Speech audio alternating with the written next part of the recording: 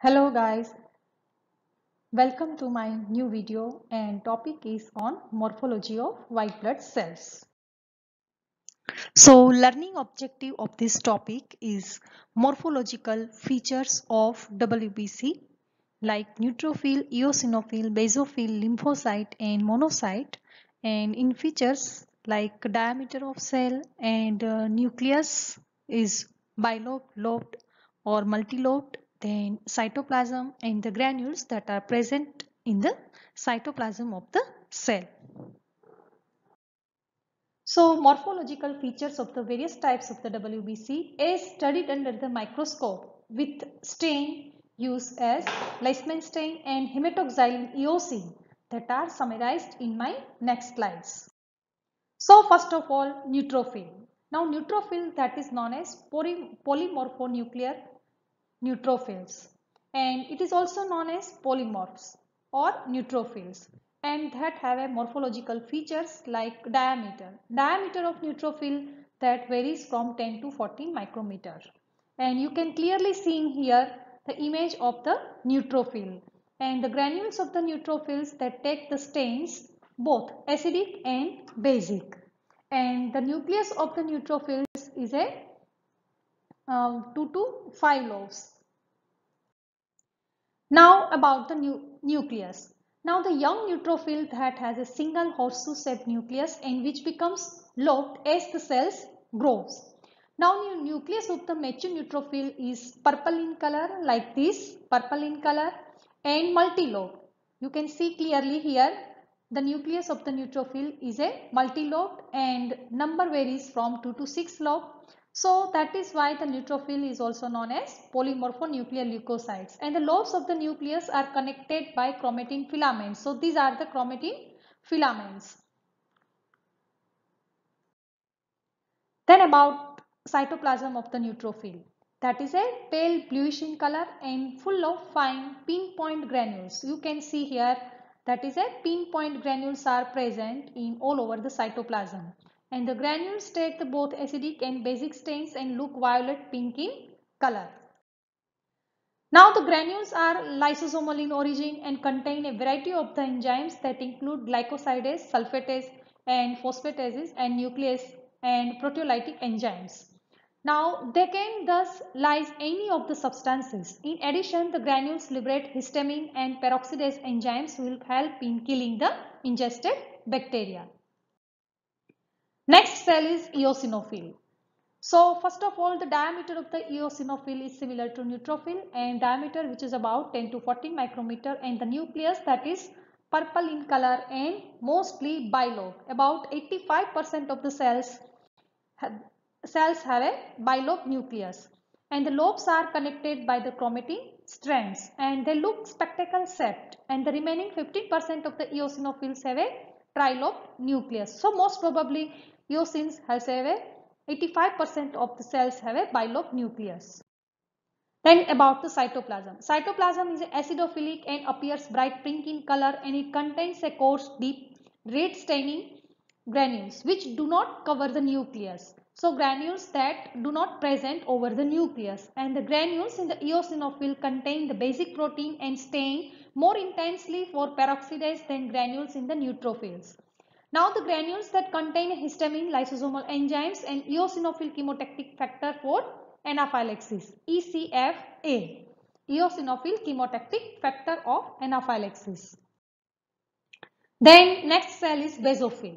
So diameter of the basophil that is about 10 to 14 micrometer, and the nucleus of the basophil that is a irregular and may be bilobed or trilobed, and its boundary is not clearly defined because of overcrowding with the coarse granules. You can see clearly the granules that are present over the nucleus and the boundary of the nucleus are not clearly defined.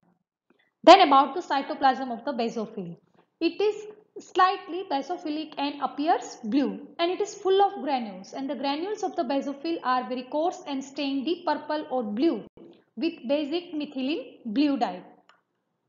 Then the granules are plenty and completely fill the cell and overload the nucleus. The granules of the basophil contain heparin, histamine and 5-hydroxytryptamine. Then comes to lymphocytes. So there are two types of the lymphocytes, large lymphocyte and small lymphocytes. Majority of the lymphocytes in the peripheral blood are small, but the large lymphocytes are also found. And morphological features of the lymphocytes are diameter of the large lymphocytes that varies from 12 to 16 micrometer and that of the small lymphocytes from about 7 to 10 micrometer, and its size is almost equal to RBC.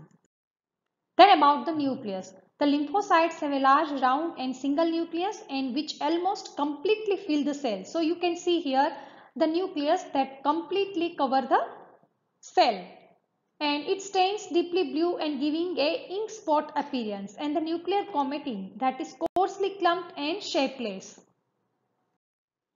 Then about the cytoplasm. The cytoplasm is scanty and its amount is always less than that of the nucleus, and it is seen as a crescent of clear light blue in color around the nucleus. So you can see here the color of the cytoplasm is a clear crescent blue color, and the cytoplasm does not contain any visible granules.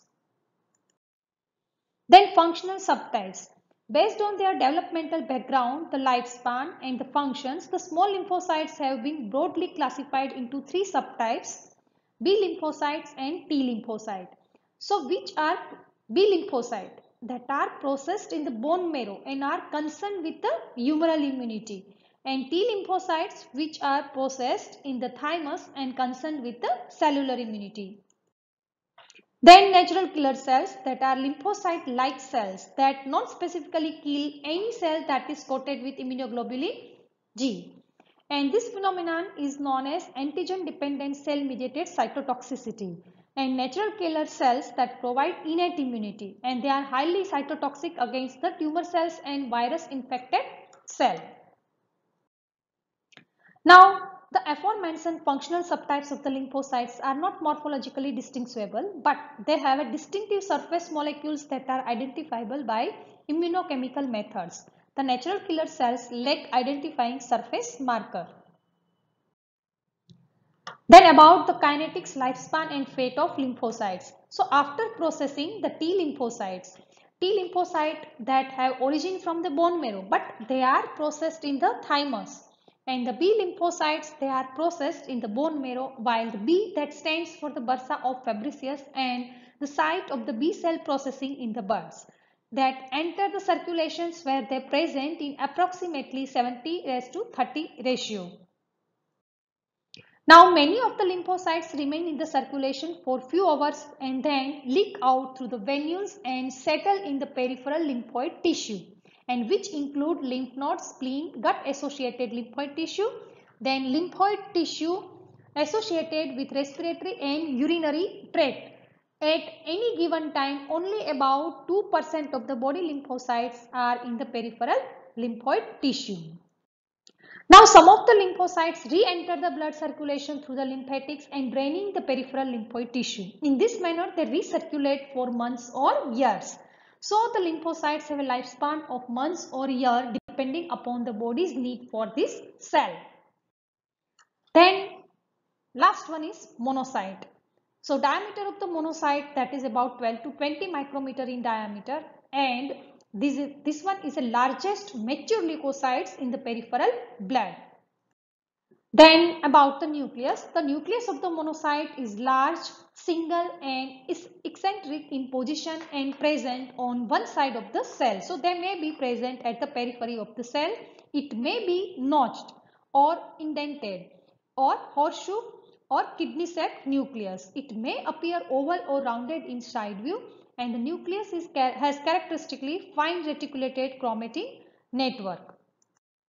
And cytoplasm is abundant and pale blue and usually clear. There is no granules. This one is a granulocytes. And sometimes it may contain fine purple dust-like granules called azure granules, which may be few or numerous. Then the kinetics of the monocyte is less well understood than that of the granulocytes. After release from the bone marrow, the monocytes remain in the circulation for 10 to 20 over 40 hours and then they leave the blood to enter the extravascular tissues. In the tissue, the monocytes get converted to macrophages and form the part of the so-called tissue macrophage system, or also known as reticuloendothelial system. In the tissue, they can live for months or years unless destroyed while performing the phagocytic function. Thank you very much.